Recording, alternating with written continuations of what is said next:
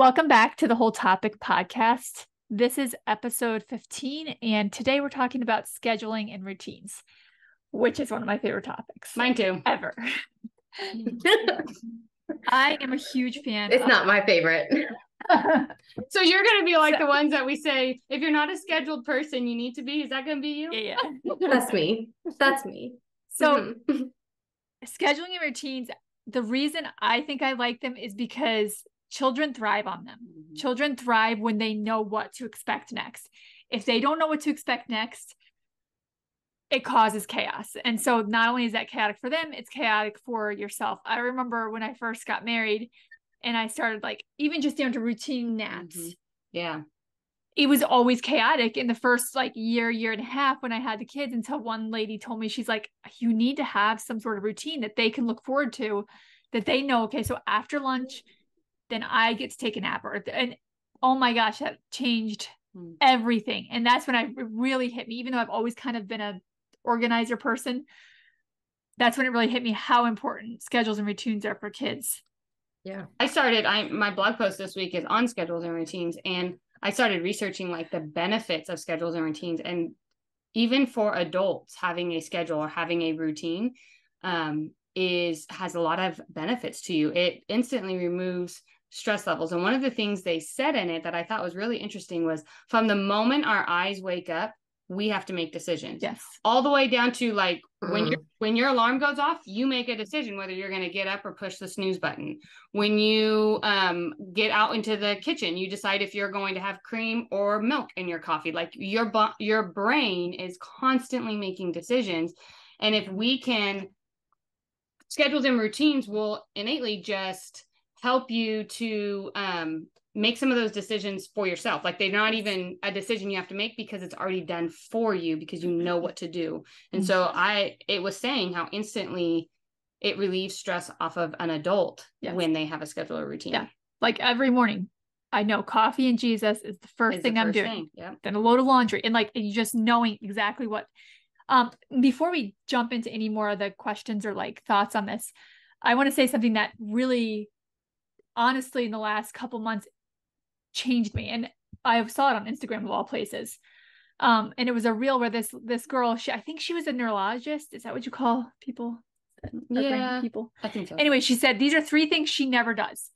And the first thing is she never scrolls social media first thing in the morning, because that's when your brain is waking up, becoming most active, and your brain is ready to receive and if you're filling it with social media, she said, more often than not, on the days that you wake up and first thing look at your social media, you will tend to go back and back and back over and over, instead of just filling your brain with what you actually need to get done or what you want to fill it with first thing in the morning. And I am here to testify that is 100% true. When and I've kind of made it a rule, I don't even touch my social media in the morning. I get so much more done on my to-do list within the first 3 hours of the day. And I kind of like what you wrote on yours.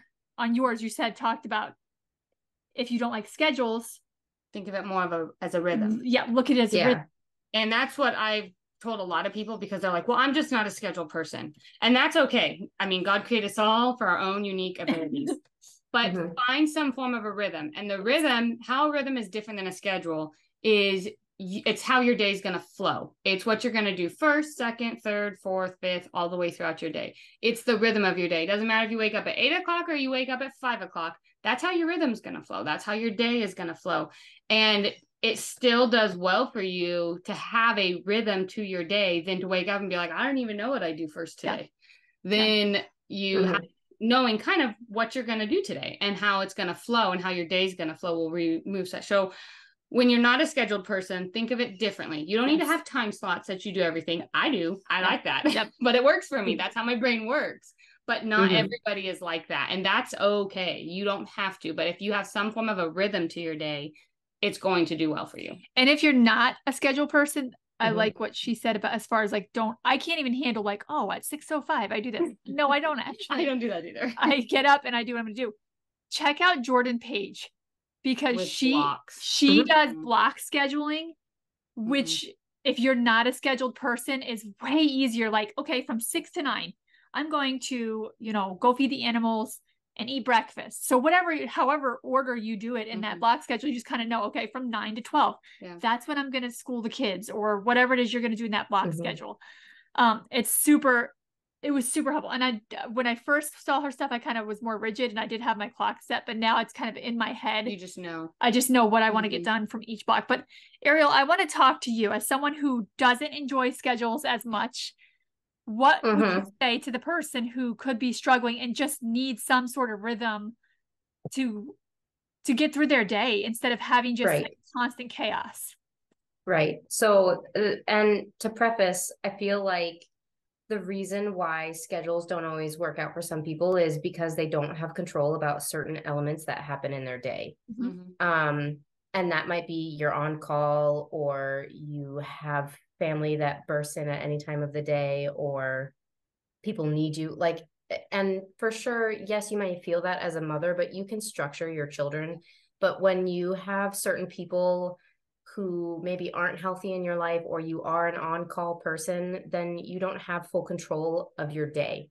So that might be one aspect of it. So it's not always that people just don't like scheduling. It may be that at that season in life, they cannot always rely on their schedule to keep them on point. So they have to have like fail safes, like backup days where they can get stuff done.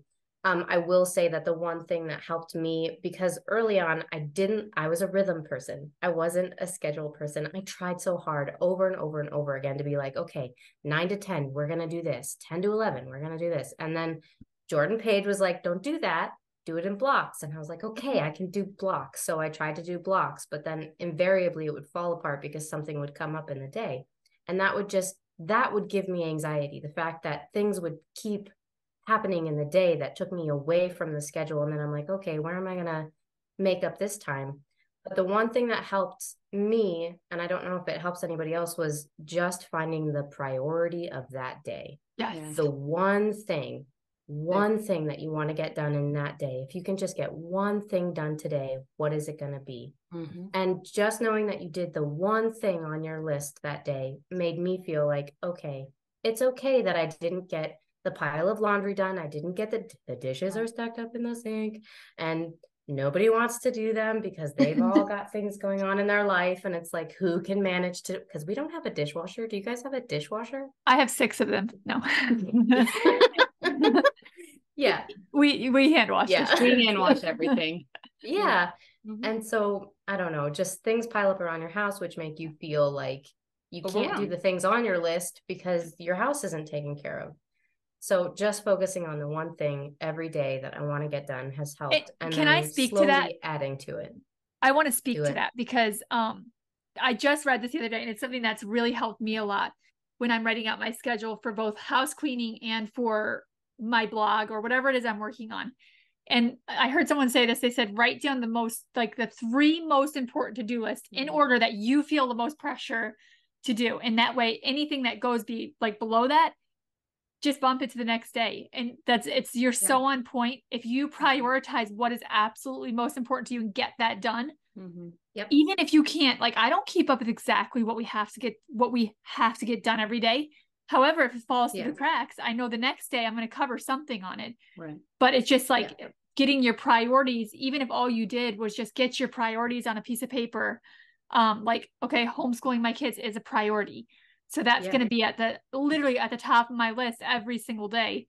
And I think that's for those who do struggle with scheduling, maybe just put a priority list together and keep track of that as you go through your week. I think that's really a good point. I'm going to add something to that and set your expectation, be realistic.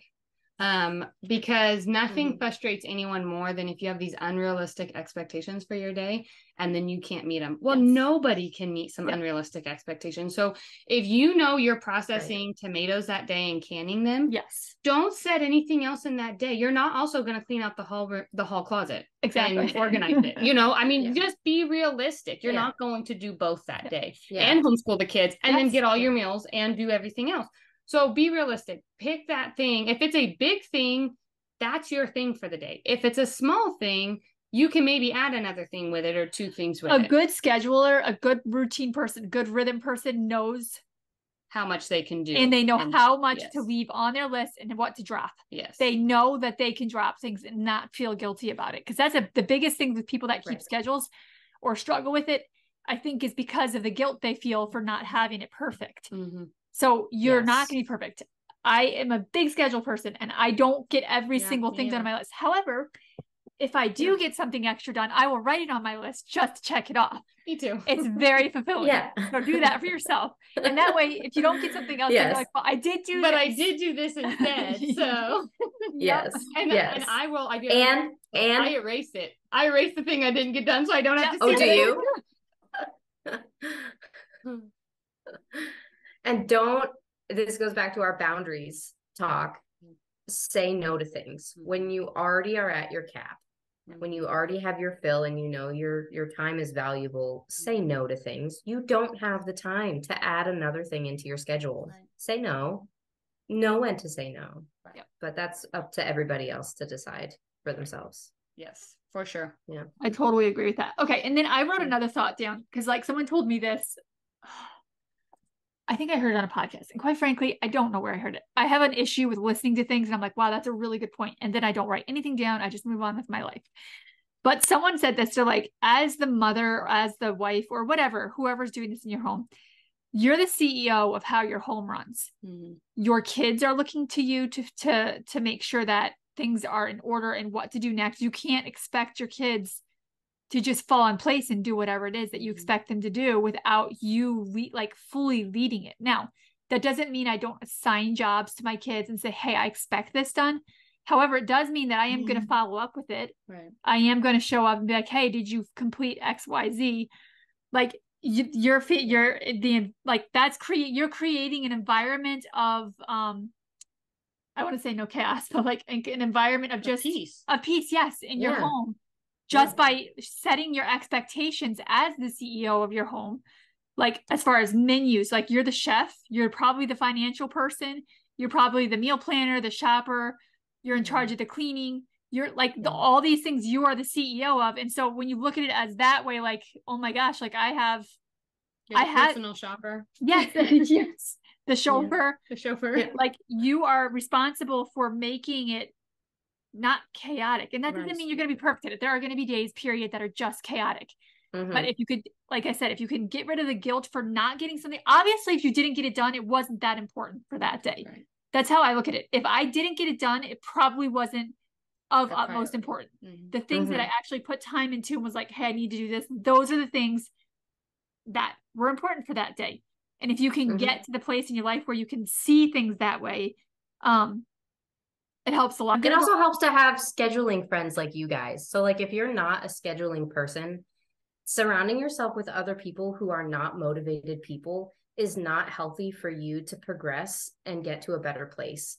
I love that the majority of the friends that I have and keep close are all very meticulous planners.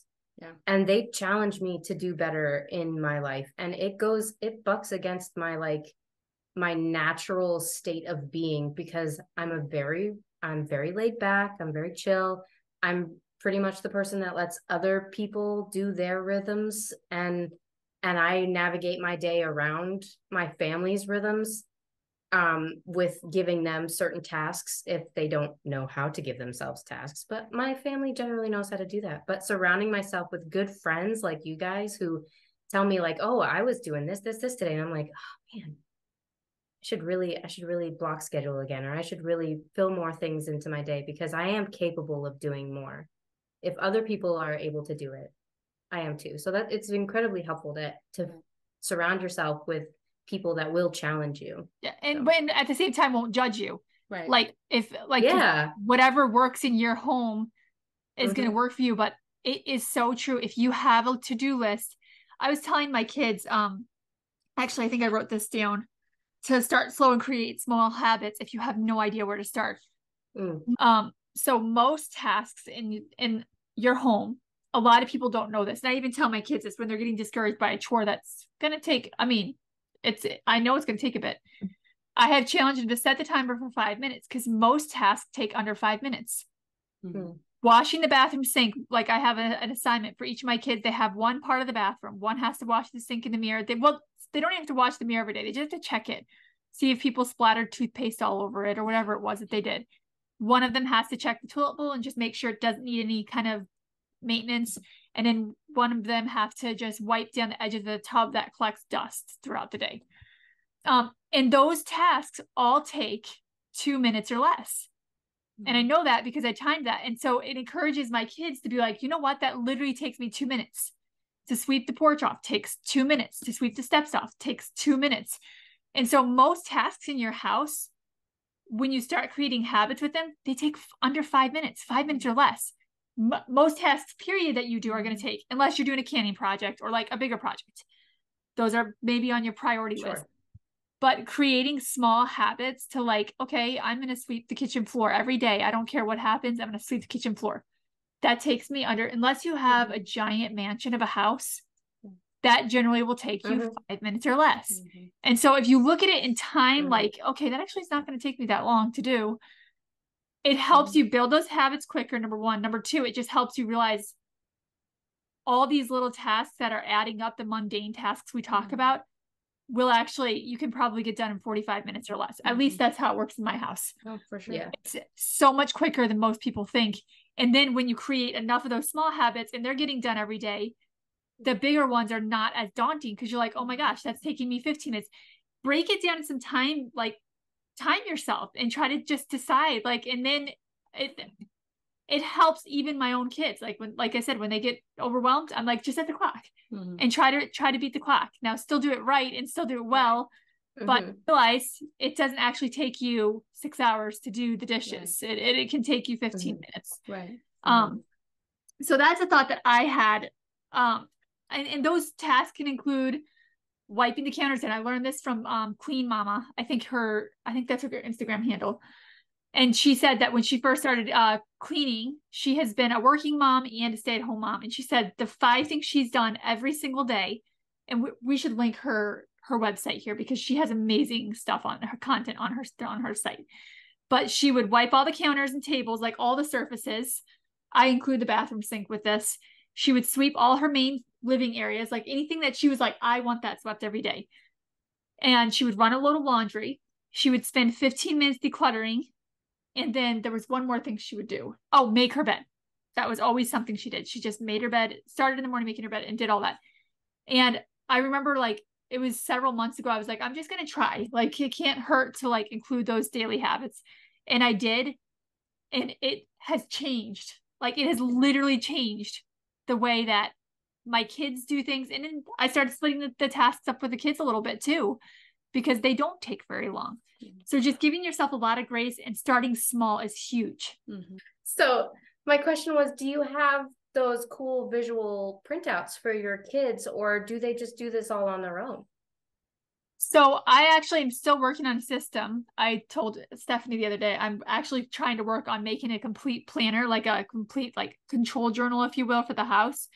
And I do have like different tasks. So like we'll have a weekly chore and I'll circle the week that we're on. And in like whatever that weekly chore, that's actually where I spend my 15 minutes decluttering. Whatever room is that week, that's where I'm going to knock out my 15 minutes. So that by the time we get to like washing the floors, it's done by the end of the week. We've done our 15 minutes there. But yes, I do have tasks that we check off every single day that has to get done within that day. And it's super helpful. And if it's something you have to write every day, because I write everything, I've definitely found it's better just to get it on a printable paper. And even if you don't have a sleeve that you can use over and over again, printing off a master list of this is what I want to get done every day and being able to check it off really quick is totally beats trying to write every single day the same list over and over again. Don't ask me how I know that. She did it. So going along with this is when you start in any form of schedule or rhythm, give yourself 21 days or more of doing it before you change anything. So if you start some form of a schedule or rhythm or routine, it's within that first 21 days, it's probably not best to say, well, yeah, we can go to the park today and mess it all up, because it does change how you think and the rhythm that it flows. Do it until it's a habit. Once it's a habit, you can go on a Thursday to the park, or you can go on a Thursday on that field trip, and the next day everyone just jumps right back into the routine because it's still their habit. But when you're creating that habit, when you're creating that rhythm for your home, it's so crucial to stay home. 100% true. And I can testify to that, because since we started like deep cleaning the entire house, like I don't want to ever have to do spring cleaning. We're just going to, since we started doing that, I did make that habit. I'm like, we're not going anywhere. We're just going to stay. And I know it's a lot of work these days, but now we're getting ready to start our rotation over again. And it's going to take us maybe a half an hour to deep clean each room because it's already been done. And the habits are there now. Even this morning, my kids wanted to come play with Stephanie's kids while we're here recording.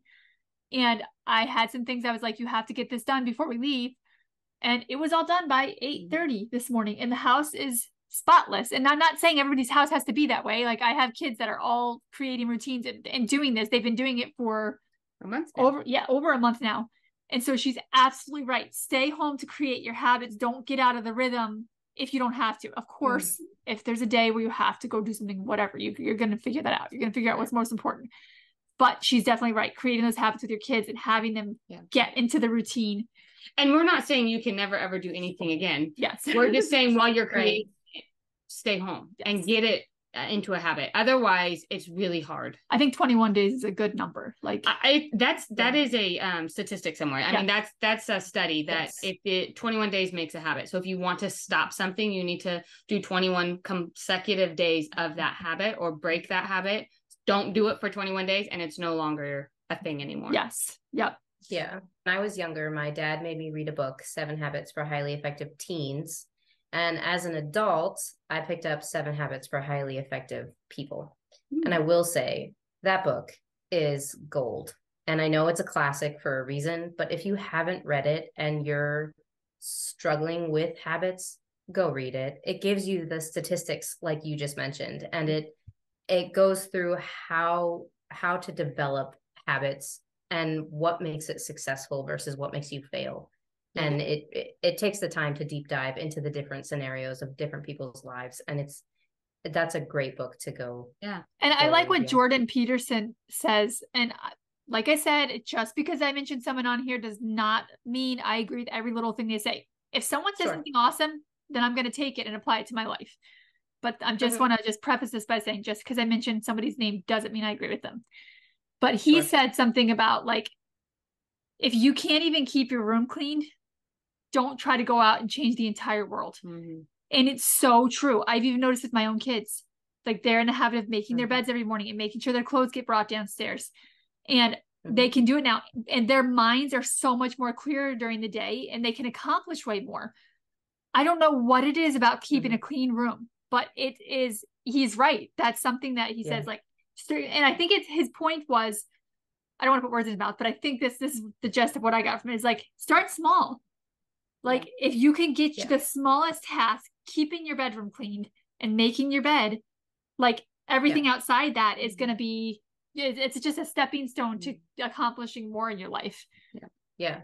And keeping it close to home, taking care of your home, your space first. And that was part of his point. It was take care of yourself first before you attempt to take care of anything else in your day. Yeah. Because so often people roll out of bed and they just go and attack the world like, hey, but one thing that I have on here that is a daily habit, and we talked about daily habits that will help your schedule is, and I didn't write it down on here, but I was just thinking of my daily habits. And this goes all the way down to before I go to bed. My daily habit before I go to bed is to put your house to bed before you go to bed. If you put everything away, and that's not cleaning, that's just picking up. If everything is in its place before you wake up, your coffee is prepped to start right when you wake up. You have no dishes in the sink. Now, if we have like a cup or two or a cup, my family loves ice cream. If they've ate a bowl of ice cream, I'm not going to wash dishes before I go to bed. I just don't. But there's a neat little stack of 3 or 4 bowls in the sink. I'm fine with that. But everything else, and the kids know too, like they go around, I'll tell them, clean up the living room before you go brush your teeth, and they'll go clean everything up. They put the pillows back. It does something to your mental state when you wake up in the morning. When you wake up and you have a clean slate, you don't feel like you're already behind in your day. If you wake up and your house is a mess, you feel like you're already behind. So whether you want a schedule or you don't want a schedule, whether you think that it's even needed, if I can encourage you to do one thing, put your house to bed before you wake up or before you go to bed in the morning, it'll change the way your day starts, because it just does something to your brain. When you wake up to a mess, you feel like you're a mess. And I don't care how early you get up, but you're cleaning up yesterday's routine to try and start a new routine that day, and you're already behind. So I told my kids the other day, because I heard this somewhere, and they said, don't borrow time from tomorrow for what you could do today. Yes. And that's what you're usually generally doing if you're just going to leave. Yep. And that doesn't mean when you're a crazy, busy, tired mama. Yeah, to just fall asleep. That's okay. Yes. And like if your sink is full of dishes and you're like, I'm totally dead, that's one thing. Yeah. But it does mean that do your best if you can. This is just a benefit of working with rhythms and scheduling. If you can do what you can today, so you don't have to borrow time from tomorrow to accomplish something that could have been done the night before. And make sure your kids are involved. I was just going to say that. Don't do that all on your own. That can be a family thing. Yes. Like after showers is typically when we do it, and before ice cream, because our house, dessert's a big deal. Yeah. Husband has a sweet tooth. So if like that's part of our nightly routine. Yes. Everybody showers, we've cleaned up dinner. And that's usually why there's ice cream dishes in the sink, because the quick clean, what we call it, or getting everything put back away, happens before they get dessert. They're in their jammies and we're winding down for the night and having our family time, whether that be watching a movie or playing cards or whatever. But our quick clean is happening before that. Yeah. So everybody's involved with it, and it just happens. It's not a huge task that mom has to do after she puts their kids to bed. Now, if you have really small kids, that can be very different. And maybe you need to put them to bed at 7 o'clock and then you need to do the quick clean, and that's okay. But I would encourage you, even at 2 years old, get them involved. Yes. Even if that is picking up their own toys before they go to bed. Yeah. It sets the habit and the training young, and it just sets the tone for how you run your household. And if you have bigger kids, that can help. Your kids can do more, and they're capable of more than most people think. Like, they can be just as helpful in the home as you are. Like, more often than not, I'm not the one making the messes in the house. Right. Like, it is my kids, and that's okay. I'm okay with that, because they're living there and they're trying to eat and they're trying to, like, whatever it is, but making sure they're involved. But even at night, like, they now know, like, well, they have known what their chores are. And it's just basically like, hey, go back and just double check your chores, make sure they're all tidied up. And so it's not like, oh my gosh, like I cannot believe I have to go back. No, they already know that's their habit. Habits are huge, and they do cause, like, as we said in the beginning, the less chaos that you can have, and you are the CEO, so you are the kind of the person that they're going to look to direct them. And like, you don't have to have a perfectly angelically clean house. That's okay not to. Have done what is really important to you that's going to cause peace, though, for you and your home. Yeah, for sure. I talk to a lot of different kinds of mothers in my profession, and this is all wonderful advice for people who know how to talk to their children and know how to get their children involved. Yes. There's a whole subset of women who do not have good communication with their children, whether they're young or they're old. What would be your advice how to talk to your child to get them to help you in a grateful attitude? First, I would start by listening to our episode, Cultivating Relationships with Your Children, because I think it's going to start there. If you can't communicate, I think I sent this to you. I think I sent it to both of you yesterday about the where it said if you can't have a relationship with your kids at 2, don't expect a relationship with them at 18. Yep. I feel like I can go through the whole cultivating the relationship with your children, but if there's poor communication, something is not okay in the relationship. And that's where I would focus on before you start creating a bunch of habits with each other. That doesn't mean you don't have expectations, like, hey, make your bed and put your stuff away, but work on repairing the relationship first to figure out, why are we not communicating well? What is it between us that's causing this problem? Because there's nothing else I can say. I can't say, hey, well, you just have to sit your kid down and make them. No, you can't. No. Something's not working there. So we will link the cultivating relationships with your children in the thing below. And I also have a couple blog posts that speak to this, as far as like 3 habits. I think I have one that says 3 habits to create powerful relationships with your kids. And then I have one more called 5 more habits. Like, it's another habit thing. It'd be to create the habits, cultivating a relationship with your kids before you start creating a bunch of habits to clean your house. Right. To maximize your time. And I think it goes down to, we actually just had this talk with my girls this morning before they got here, because we had one in particular that didn't do 2 of the things on her list today. And so I sat them down and I calmly just said that, you know, everything on your list should take you less than a half an hour. Yes. And that is the animal chore that you have, making your bed, and whatever the room chore is that day, and whatever the task of the day is that day, unless it's long. Today we were having friends come over, so I knew to do a small task of the day. And I said, out of respect for me and how I run my household, I don't ask you to do a whole lot, but out of respect for me, I need you to get up and look at the list and accomplish the half-hour time that I'm asking of you. Yes. And she did. She looked right at me and she said, I'm sorry, Mom, you're right. And I said, it's just out of respect. I respect your time and let you do a lot of free time. I don't ask a whole lot. I ask for half an hour of your time first thing in the morning. And if you do it and you do it right away, it's all done for your day and you have your day. Yeah. And she was like, you're right. And so I think staying calm, if you do feel like you have a good relationship with your child and you do have respect, kids are human. I make mistakes. They make mistakes. We all are going to make mistakes. Yep. You dropped the ball. We just, and the part that I got frustrated with and why I was like, okay, this needs to be addressed, was because I knew she didn't do it. And I mentioned it twice to her and she told me when she was going to do it. And I said, well, you do know that your chore is mopping the 2 bathrooms and you need to have dry time in there before they get here. And she said, I know, Mom, I have plenty of time. And it didn't get done. So, and then it was 10 minutes before they arrived. Andrea had already said, we're on our way. And I said, you didn't do your room chore. And she said, well, I was going to do it right now. And I said, well, it's too late now. They'll be wet when they get here. You can't do it right now. And so that's when we had the conversation. So I think that even when you have a good relationship, they're gonna mess up. They're not gonna told to do. We this is not a new process for us, and it's still, she missed it because she just didn't feel like she didn't like. And I switched my things up for my kids. I don't know if that's how Andrea does, but she doesn't mop the floors every single day. Sometimes somebody else does it. Sometimes I do it. It rotates. But having those conversations in a calm manner and put it in a term of more of like, this isn't just because you disobeyed me. This is out of respect for each other. Can you give me a half an hour of your time? Yeah. And respect that this is how I'm running my household. And I think that came across better to her than me saying, I'm really disappointed you didn't obey. Yeah. You didn't do it. Yes. And I'm not saying I'm perfect at that. Sometimes I do get frustrated and say, right, why didn't you do it? If you do have, I heard it the other day too, and I love little tips like this, but if you have a child who's very hard, generally the hard children are going to, they're teaching you something and you're teaching them something. You wouldn't grow without that hard child. And I heard this one lady say, she was like, and it was just a reel, so it's not like I keep track of like, okay, who said it? Yeah.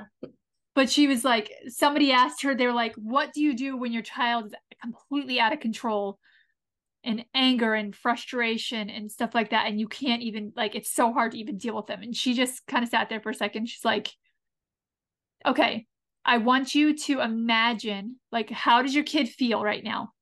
How's your kid making you feel right now? Like, are they making you feel crazy in the head? And generally when my hardest kid is frustrating me, I literally feel like, oh my gosh, like, what am I doing with wrong as a parent? Why am I failing so miserably in my entire life?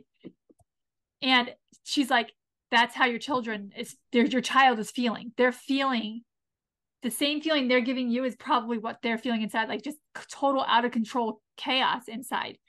And she's like, if you can start relating yourself to them that way, you don't get so frustrated. Yeah. And then she's like, your job is not to frustrate them. It's to bring them back to a place of calm. And once you both place of calm with each other, you know, it got fixed. You know, it got resolved. Because like, okay, for example, one of my little ones, she's very like, literally she's just amazing. Also, she is me. And I'm like, so she will take me to levels that I like, of course I'm not going to sit and scream at her because she's my daughter, but she'll take me to like emotional levels of like, okay, Lord, I don't understand what I've done in life to deserve such a feeling. But then if I sit with her and using that piece of advice of like, where's the calm? Like where I need to calm myself down, focus on calming myself down. But in turn, like we're working together to find that calm and bring us back to that place of peace. And when I do that with her, it's like night and day difference. Instead of like, if I respond as if I'm trying to take care of my own need to be calm and how I would want to be talked to talk myself off of the crazy feelings I'm feeling. Yes. And it does work because I'm doing it from a place of calm and I'm feeling her pain. I think we're given that as moms so that we can feel their pain and their frustration to help them regulate that. Like, so it's not a bad thing when your kid does that. They just need you to help them calmly regulate it, not join their level of crazy, which more often than not could be some parents like first, response is just to join them in the crazy and get equally as frustrated. You're not a child. Like you're the parent. You're supposed to be helping them learn to regulate their emotions. So I would honestly just say, check out the Cultivating Relationship. I think it was Cultivating Relationship with Your Children. Yeah. We'll post that episode in here. And then I'll post the 2 links that need to go in here for I guess it would be top 8 habits that I would create to have strong relationship with your kids so that you can communicate with them, even if it's hard. Yeah. I was scrolling the other day and something came up, and it's odd that it fits here, but it was this guy went to some remote village and it was a different religion, but they believed that there was only one disease and only one cure. And if you look at science literature, there's like 150,000 different diseases and so many different things that you can do with them. And when he brought that to this man, the man was like, no, there's only one thing wrong, one disease, and that's you're out of balance. The cure is you need to get back in balance, whether that's your food, your relationships with your spouse, your children, or whatever. Something is off. Something is out of balance. It's what you said, the peace. Yep.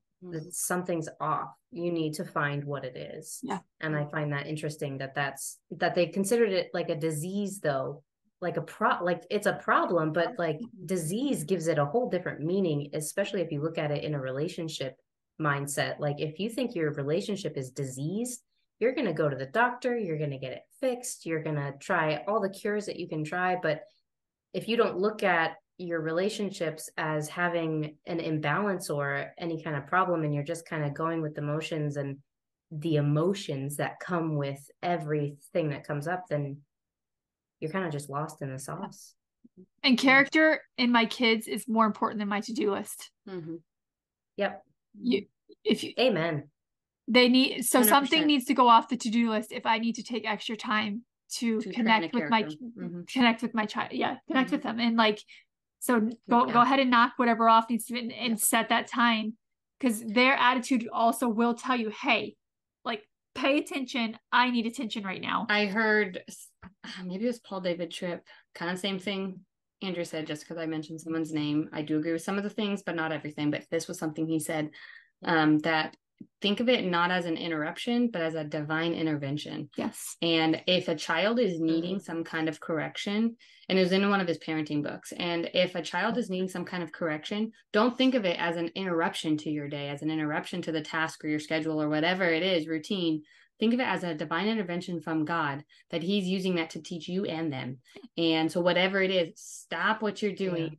And that may be back to where you think of this more as a rhythm than a schedule. Because if you are so rigid on your schedule, and I'm a scheduled person, even with time slots, but if you're so rigid that it pains you to stop your schedule to intervene and parent your child or to jump into any of that stuff, then your priorities are off. Your priorities are off and your schedule's too rigid. Yes. Your schedule is to help you, not to hurt you. And so think of it destroy relationships that are inside. Exactly. So make sure that your schedule has that buffer. And that goes to in your blocks, not cramming in 10 things to do in an hour period. If you're doing that, I can almost guarantee it's going to bring you more chaos than peace, because you're going to feel like you can't get anything done. Yes. Because you haven't given yourself any of that grace period for the interruptions, for the divine interventions, for when that sibling squabble happens and you need to stop what you're doing to go over